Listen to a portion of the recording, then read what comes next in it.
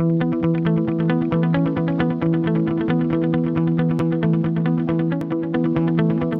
Marketing Radio, the marketing podcast for insurance agents and financial professionals.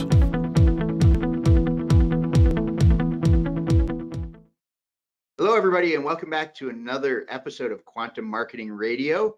I am joined by two special guests today, Michael Kittinger and Daniel Henzelka, and these are two really awesome marketing guys that I've gotten to know over the last year, and they're going to be part of our upcoming Cracking the Prospecting Code Summit, talking about how to bring in new prospects using strategies involving LinkedIn.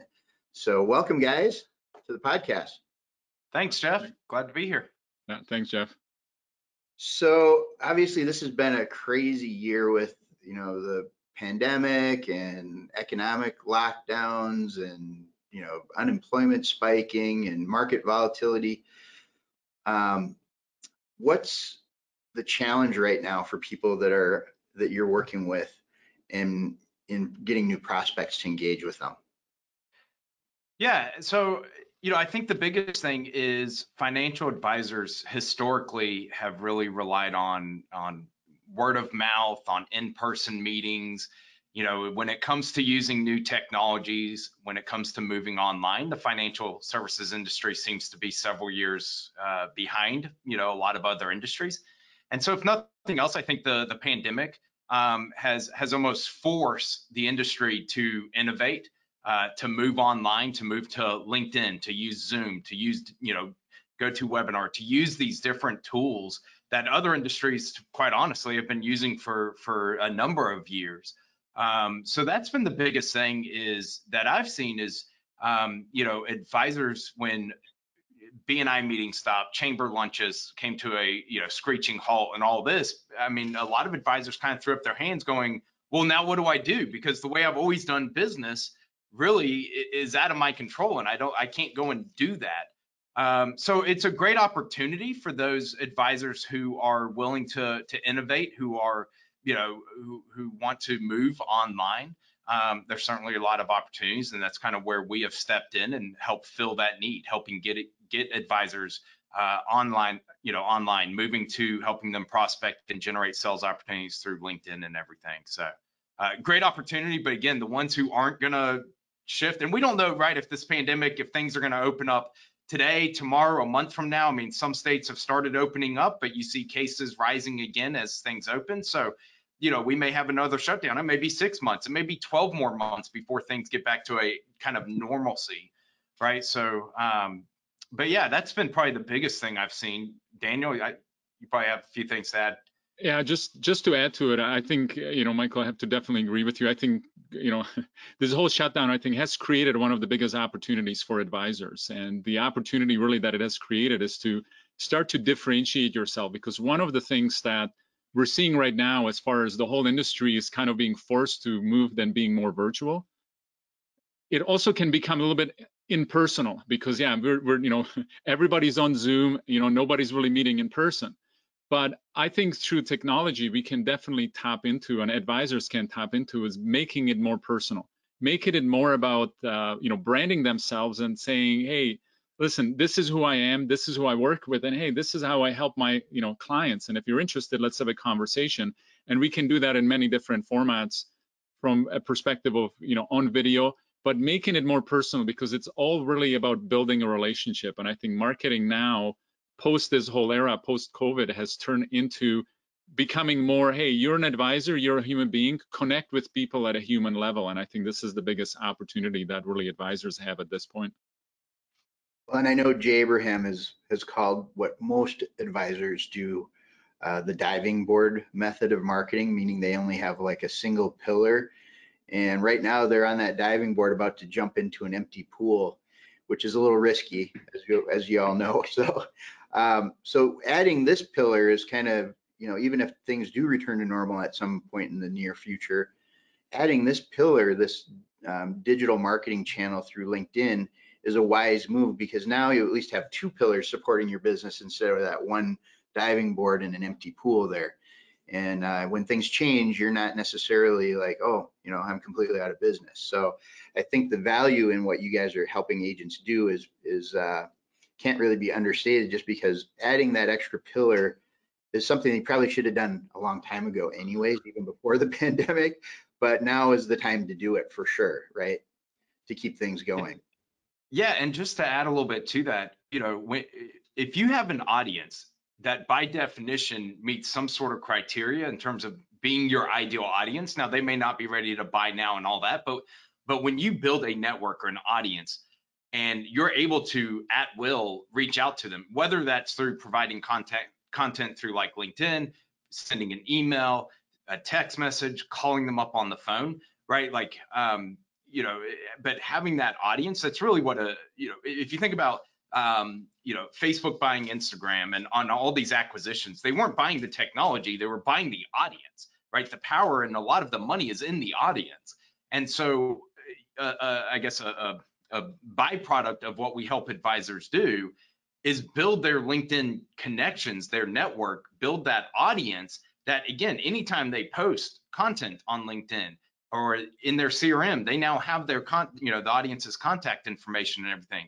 I mean, if it's, you know, having that, it really is the ability to consistently build a business, is when you have that audience, when you have their attention. And that's where I know when I was an advisor for over a decade, I never built an audience. It was all one-on-one. I didn't have you know, a group that I could go out and consistently provide value to, consistently have engaging conversations with. And quite frankly, I mean, that's why I struggled. I didn't learn this stuff until I made the transition to becoming a marketer. And it was while I was learning it that I was like, this is what I love and this is what's missing. So let me go learn this and then bring it back to other advisors, because, you know, as well as I do, you know, advisors get their designations, their certifications, there's all these, you know, all these compliance things and licenses and everything they have to go through. You know what they're not taught is how to market. You know, it's how to create a plan, how to build a portfolio, how to do this and that. But I know what I experienced in talking to dozens and dozens of advisors is how do you build an audience? How do you provide value? And then how do you keep that conversation going so that it leads to sales opportunities? And that's, I mean, again, that's kind of where Daniel and I came together and found a you know, an opportunity in the marketplace serving other advisors, and really have stepped all in, you know, in fulfilling that need. So let's circle back for a second for people that maybe aren't familiar with you or your company. I kind of wanted to start off with at least the LinkedIn piece so people understand that that's what we're going to be talking about today. But let's hear a little bit more about your background. You know, how did you guys come to be traffic and pipelines LinkedIn marketing guys? You know, I know you both come from the financial services business. Tell us a little bit about each of your backgrounds and how you ended up here. Yeah, so Daniel and I both former advisors. I was an advisor for about 13 years, and I'll let Daniel share his story as well. But you know, it was struggling as an advisor. Well, actually, I was a specialized advisor with a company as a W-2 employee, and then went out on my own and kind of became a generalist. And when, you know, going from specialist to generalist, my revenue and my income basically plummeted, thinking if I offered more, I would, you know, make more. And unfortunately, the exact opposite was true. The more I offered, the less I made, because the messaging and everything got convoluted. But Daniel and I were in a mastermind, kind of a high-end mastermind group last year, and came together, and we were talking about how we help, who we serve, and how we help people and everything. And both having been former advisors and seeing the need in the marketplace for advisors to really get out there and help them craft their message and create offers and build that audience. You know, we came together kind of end of last year, right around Thanksgiving time and everything. And you know, we had a few wins, and then we hit the holidays, and then first of the year we had a few wins, and then COVID hit. And so it's, you know, like any business, there's obviously been some ups and downs, but we've been on a steady, very steady trajectory in the right direction. You know, now that we've really kind of got it all dialed in and everything. But yeah, I mean, ultimately we're two advisors who are just out there to make the world a better place and help other advisors grow and serve more people. Yeah, and I'm going to comment to that. I mean, my story is very similar, a little bit longer. I was in the financial services, you know, for the last 25 years. and kind of got recruited into the business. And often I make these statements that I say, most financial advisors are accidental advisors and they're accidental business owners. And, similar story to Michael, the first year I was in the business, strictly could sell disability insurance. So I was a specialist. And then somebody says, hey, if you get your life license, if you get your investment license, then I got my CFP. I became a generalist. And what I didn't realize that the more specialized you are, the better effect you're going to have on the way that you can run your business. You're going to be more referable because people can actually share and describe what you do. The more generalized you come in, and if most advisors unfortunately are licensed menu advisors, it's kind of like they have a menu of products or designations they have, and they're just trying to hope when they connect with somebody that something's going to resonate with someone. And that's really, for me, when I described the 18 years that I was actually in the business practicing as an advisor, it was more like a 1-year experience 18 times over, because every year I was trying to figure out, what do I need to change, what I need to do. And I thought getting designations, I thought becoming a better technician was it. But as Michael mentioned, it wasn't until I got out of the financial business and starting marketing that I realized that no, it doesn't matter how good you are being an advisor, if you don't have marketing, if you don't have a system and a process how to put your message and connect with the right audience pretty well every single day, you're kind of like the best looking billboard in the middle of Sahara Desert where nobody ever sees it. Mm-hmm. So that's kind of has been the struggle. And I think most advisors, unfortunately, are kind of going through the same thing, especially right now, because COVID and this whole thing has completely changed the whole industry. And I think a lot of advisors, a lot of companies are struggling to try to figure it out.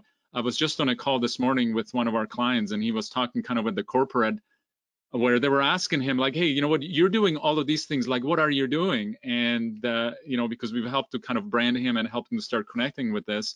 And I think the financial industry is struggling with marketing because they think like, well, if I go and pay a marketing consultant or $20,000 to go and build a website, then I'm going to have success. And the reality is it doesn't work like that, because you might have the best looking website, but if there's no traffic coming to it, it's kind of like a billboard in the middle of nowhere, and you're not really getting results. So there are small little things, that we keep on talking about. I don't know who said the quote first. There are small little hinges that swing big doors.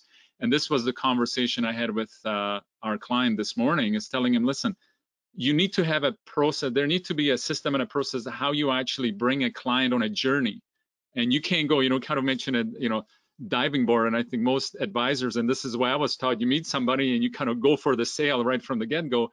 That doesn't work anymore, right? You need to figure out a way, have a system and a process, how you actually get somebody's interest, how do you engage them, how do you nurture that relationship before you can even ask if there is an opportunity to do something.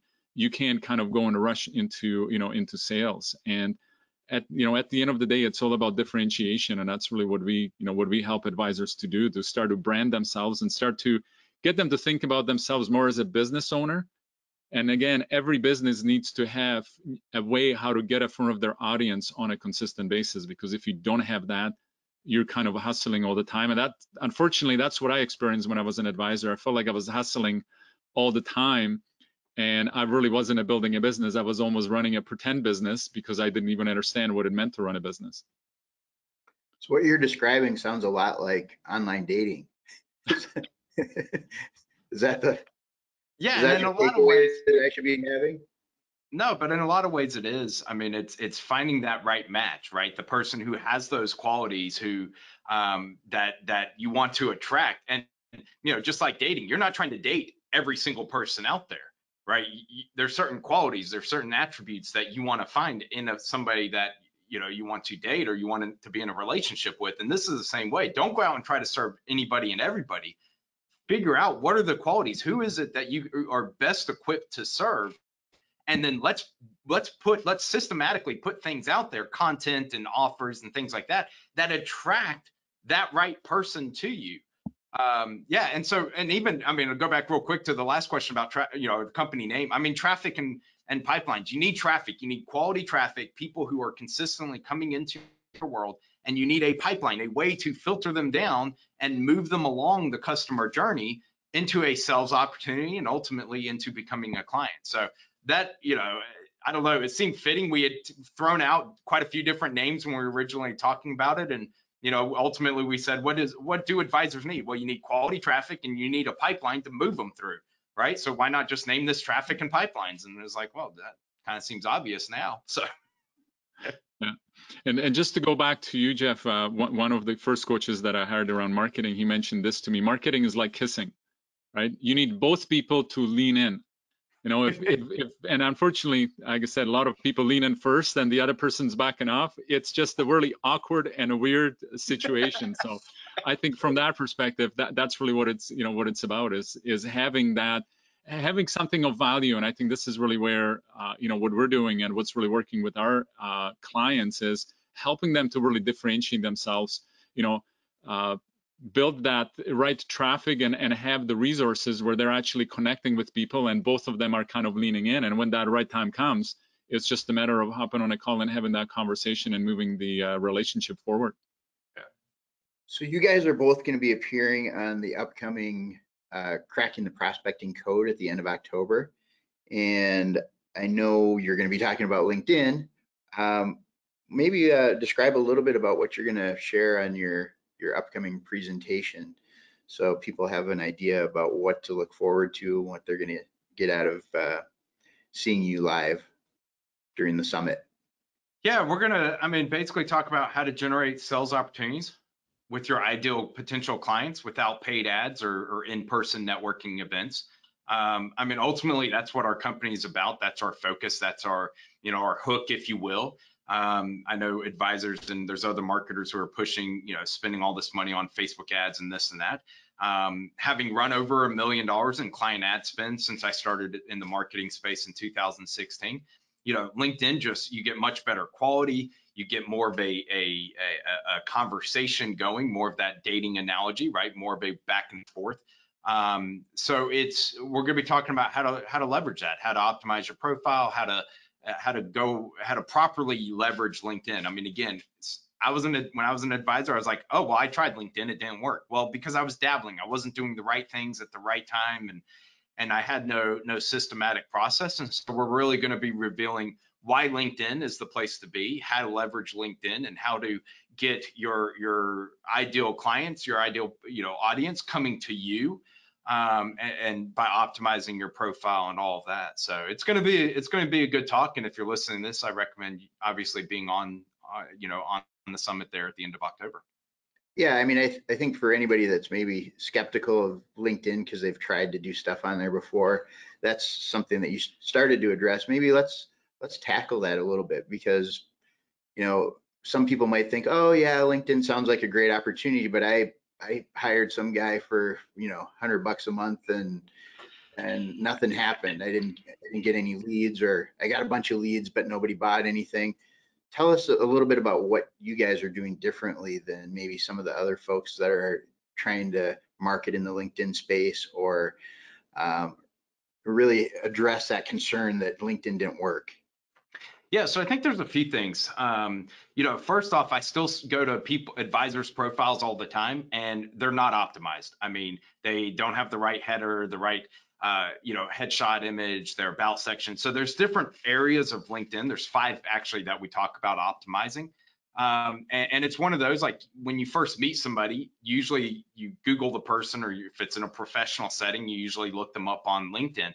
And so it's first impression is a lasting impression, you know.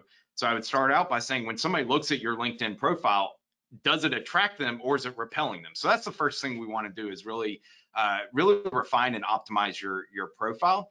And then the second big thing I think that makes us different is, listen, we want to have conversations and we want to lead with value. We're big believers in value first. And I know a lot of other marketers, because we're getting hit, I mean, because we have financial advisor in our timeline on LinkedIn, you know, we still show up on the searches and things like that. So we get hit up by marketers all the time, like, hey, do you want to grow your financial business? Buy my thing, without providing value, without, you know, having any kind of meaningful conversation. And so for us, we want to position you really to, yes, we want some quick wins and all that, but we want to position you so that you are positioned for success for the long run. Right? We're not going for the quick sell. We want to have a conversation. We want to provide value. We want to continue to provide value and content and different things like that. So yes, the people who are ready to move forward, we want to make sure we're attracting and giving them the opportunity to raise their hand and go ahead and.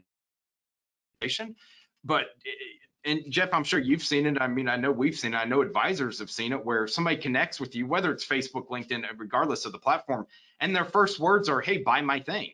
And it's like, I don't know you from, from Tom, Dick, or Jerry, and you've provided no value. You've done to me, that's the old way of selling, and that's, I think that's a major turnoff. So, we're like looking at the bar, right? Do what now? It's like a pickup line at the bar, trying to get somebody to go home with you that night. It's yeah, a little I mean, aggressive. Sure, there's probably 1 in 1,000 or 1 in 10,000 that it works, and but hey, we want that relationship, and we want it to be a solid relationship, and we want the foundation in place and everything. So, we take the time to go through and look at your profile, look at the different sections of your profile, and make sure they're all optimized. We go through and help you create massive value content and and a unique angle. And, we've worked with several clients on that together, Jeff, where you help come up with that unique mechanism, in the wordsmith and everything, where it builds curiosity and it attracts the right type of person. So it's, I guess at the end of the day, listen, we're not your low cost, generic cookie cutter. Like, we take the time to understand our client, to understand who their perfect client is, and then to really go through. And as Daniel mentioned before, like, in a lot of ways, we are the branding for our clients. I mean, they don't do a lot of outside branding and things like that. And we're kind of building a marketing machine for them. And, sometimes that takes a little bit of time. But when done right, it consistently generates sales opportunities, which leads to, more clients, more revenue. So. Well, and obviously what's going on here is you're building, like you said, a marketing machine that's building organic leads that will continue to come in over time if you keep the process going. As you keep putting more people into that funnel, it builds your pipeline, right? Thus funnels. Exactly. Traffic and pipelines, right? So, so Jeff, actually, one of the things that I just want to add, as far as a lot of, I've been on LinkedIn and working with advisors over the last, now it's, I guess, going 6 years. And the perception, and you kind of mentioned, why do advisors kind of feel like it's not working while I was using it? Well, first of all, every time we sit down with a client, we just try to explain to them the fact that all LinkedIn is just a database. That's all it is. And all we're doing is we're able to go and start to use that database in a certain way. The other thing too, a lot of advisors say, hey, I got Sales Navigator, I bought it, I paid for it for months, and I never got anything from it. Again, all Sales Navigator is just a way to search LinkedIn. It's a program. It's a tool. I can give you a shovel, but if you don't actually go out there and do the work to dig, you're never gonna have a hole, right? I mean, just holding a shovel in your hand doesn't lead to having a. Right. Exactly. So there is a lot of misconceptions, and what, over the years, I'm not sure what this statistics is old, because I've been using it for the last 4 years, but like 90% of financial advisors are on LinkedIn, but only about 4% are actually getting results with it, meaning that they're actually getting clients from it. And again, put it that way, just like cold calling works, if you do it long enough, again, what we're all about is not going out there and kind of sweating and doing it hard way. We're always looking for a better, different ways how to actually engage and start to build relationships, and how to actually go and build that. So you can go out there en masse and start using software and message as many people as you possibly can and try to get, make the sale right away. Or you can actually build a system where, again, you're taking your potential clients onto a journey, and you're building that pipeline, and you're building that really scalable and sustainable way to, generate clients, and having the ability to really connect with them at a human level. Because I think this is where the biggest opportunity for advisors is right now, is connecting with people and letting them know, hey, I'm not a robot. I'm an advisor, but hey, I actually care about what I do, and I care about my clients, and I am here to give you value, and I want to help you. And I think this is really where the biggest change for advisors needs to be. And again, LinkedIn is just the platform that we use, because LinkedIn as a database has so much information that you can find out about your potential clients before you even get on a call with them. And if you know how to use this data, you can really go out there and get great results with it. And I think the journey is kind of the important thing, because I know that there are other folks out there that are claiming to generate lots of leads through LinkedIn, and maybe we should talk a little bit about what you guys consider a lead versus maybe what the industry is doing or the competition is saying a lead is. But the journey is a big part of this whole thing, right? Because, you know, just like in dating, as we're using that analogy on this interview, you don't go from first date to marriage in 2 dates, right? It's unless you're in Las Vegas, maybe, but that's but normally there's a bit more of a process to nurture that before you get a client. So it's the same, I think, in building that relationship. They have to have a clear journey to nurture that all the way to the becoming a client part. So, but let's circle back and talk about, you know, what is a lead, and how does what you generate for a client through this process, through this journey, how is that different from maybe what other people are saying a lead is? Yeah, and that's a great question, because we've got to make sure we're on, you know, a level playing field if you're going to compare, you know, one market or one program to another.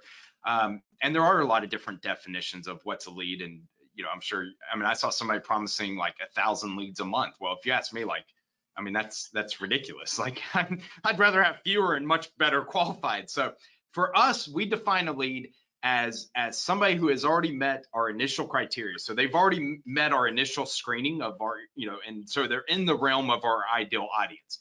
And then from there, they have raised their hand and saying, yes, I'm interested in whatever the offer, the main mechanism we have. And with that, we capture their name, their email, and their phone number. And so it's, you know, we may be adding hundreds of people to your network, to your connections and stuff. But really for us, I mean, that's just, again, that's kind of a byproduct. Like, that's great to have, and that builds your long-term audience. But we don't consider just having a connection a lead. For us, they then have to show interest. They have to raise their hand, and through messaging and having an offer, providing a value, like, hey, we have this thing that will help address your major, you know, your biggest pain point or concern. Are you interested? Because when they raise their hand and say yes, that's a lead to me. That's somebody who's saying, I have a pain point, or you have something that I'm interested in. And that really is a you know, kind of a trigger that then pushes that conversation forward. Because otherwise it's just walking up to, you know, almost a random stranger in some ways, you know, saying, hi, my name's Michael. That's not a lead, right? I mean, that's just a connection. So for us, we define a lead as they've already met our initial screening, but then more importantly, they have raised their hand saying, yes, I'm interested in the thing you have to offer, the guide, the video series, the whatever that may be. And it's different for, you know, for different advisors. But when they raise their hand and say, yes, I'm interested, that's how we define a lead. So they're basically volunteering to take that first step on that journey, basically, that you have mapped out for them. Yeah. Well, I guess in some ways the first step is they accept the connection request. Sure. But then from there, yeah, they are actively basically responding with, yes, I'm interested. And listen, you like, and I don't want to necessarily knock Facebook or Facebook ads. I know advisors who are doing well with that, but you're basically through Facebook, you have to pay to generate those leads to get somebody to raise their hand. My experience with Facebook is there's also a lot of bad accounts, poor quality leads, and things like that. We have found that you can get much better quality, much higher quality, much more engaged people, much more professional, executive, business owner level prospects to raise their hand through LinkedIn. And so that's where, you know, there may be another platform a decade from now that works better. But right now, what we have found is LinkedIn is still the best place for advisors to be if they're looking for the high quality, high value, you know, the clients whose lifetime value of a client are in the tens of thousands, not like $500. Yeah, and obviously what you're selling, sophisticated financial products, financial planning services, that may appeal more to us, you know, a sophisticated market, whereas Facebook, it may be, you know, it's people that want to buy whatever, you know, who knows? I mean, I've seen all kinds of crazy stuff sold on there, everything from, you know, fire starters to whatever. I mean, you name it. So we don't have a lot of time left. We've already zipped through most of that 40 minutes. So I'm going to ask one last question here, and we're going to wrap this interview up. What is, I guess, the most common myth that you find about prospecting that agents are still operating under today? You want to take this one, Daniel? Or? I think the biggest thing, and tell me, is just that you know, being as broad and wide as you possibly can so that you don't miss anybody. and you know, I think that's the biggest thing. And again, looking at, you know, my career in the financial services, you know, going from being that specialist in the first year, and then going broader and broader and broader, providing more services, more products, more designations, more, was actually serving as the opposite effect. And so often when we start talking to advisors, and there's a book that I would recommend everybody to read, The One Thing, that has completely changed, you know, my business and how I operate, is that, you know, everything with focus, you know, you will get much better results. I mean, again, the other analogy is, you know, taking a light, and if you know, build it and then you have a laser, it's still using light, but now you have kind of zoomed in that beam, right? It can burn through metal. So probably the biggest thing is just accepting the fact that when you look at people and advisors that are successful, they usually find a specific audience, specific market. They have a very specific offer to them. Again, they're not offering anything and everything to them, right? And those are probably the biggest thing. And again, it is a process. And I think often, you know, I've worked with advisors, you know, for years, and it doesn't happen overnight where, you know, you have an advisor that goes from being a generalist to a specialist, because it has to be there. But it's, you know, it's a beautiful thing when we work with an advisor that was a generalist, and one day it just kind of clicks and they see, you know, the power. And even for me, when I started in this business doing stuff as a coach, I sat down, this is, I guess, 5 years ago, when I decided to work strictly with financial advisors. And literally it was like, you know, might sound a little corny, the heavens have opened, and it was like everything became so clear. Because when I started saying, hey, Daniel, what do you do? I said, hey, I help financial advisors. So right there, that was very specific, and I helped them to generate leads, right? Now I became more referable. I became actually able to have a conversation. If I did run into a financial advisor, we already had something in common.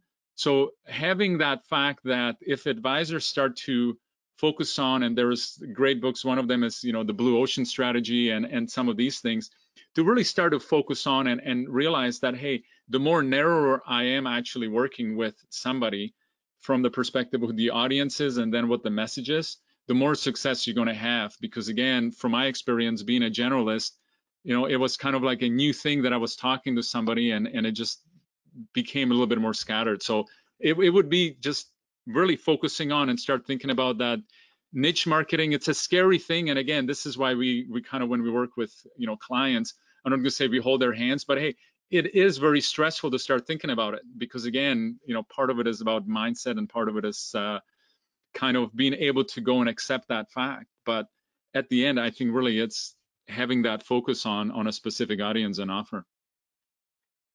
Yeah, I mean, having the right mindset, but also the right strategy and tactics. You know, I think the scary part is that it is a little counterintuitive for a lot of people that aren't familiar with how marketing works. That, you know, if I'm narrowing my market down to just this tiny little slice, I'm going to have less business opportunities. But I would actually say it's very counterintuitive, because the financial industry talks about the opposite all the time. The more products, the more things you can offer, the more money you can make. So yeah, I have to agree with that. Right. Well, we're at the end of our interview today, and I know you guys are going to be on the summit. So I hope everybody here has had a chance to kind of get excited about what you're going to talk about. Certainly don't miss your presentation, because you're going to have some great content at the upcoming summit. I want to thank you guys both for being a part of the summit, as well as joining me today on Quantum Marketing Radio. And any last words before we wrap up today? No, feel free to connect with us on LinkedIn. Myself and Daniel, I mean, just look us up, connect with us. We provide a lot of value out there. You know, we usually post a couple, 2, 3 videos a week with value and training and things like that. So, you know, would love to have you as part of a connection, as part of our network. And again, we share a lot of value for free. So. Yeah, we had your website up in the background here for a while. So what's the best place to find you then? Yeah, I mean, either on LinkedIn or trafficandpipelines.com. We do have a free guide that we give away, and you can opt in and get it from there. But trafficandpipelines.com is our website. You can get our, get access to our free guide and everything, and then connect with us on LinkedIn. Be great. Well, thanks for taking the time, guys, for being on Quantum Marketing Radio, and we will see you at the end of October on the Cracking the Prospecting Code Virtual Summit. Perfect. Thanks, Jeff. Looking forward to it. Thanks, Jeff. Thanks.